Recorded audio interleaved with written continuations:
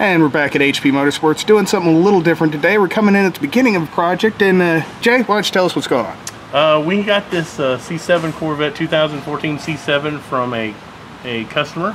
He had called, mentioned that he had an issue at the track, and we got the car in here, pulled it apart, and found a few issues with his short block. Over here.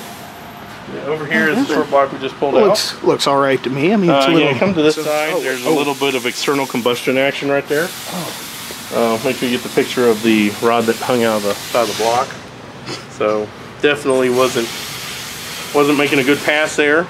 So is that the definition of windowing a block, or is that more like making a door? That looks like a door, not a window. I don't know, but either way, we're on the way. We have our buddies over at LME building a new short block for it. And then we'll get it back. And we'll get that back together and get this thing on the track near you soon. Awesome. Thanks, Jack. Thank you. Bye.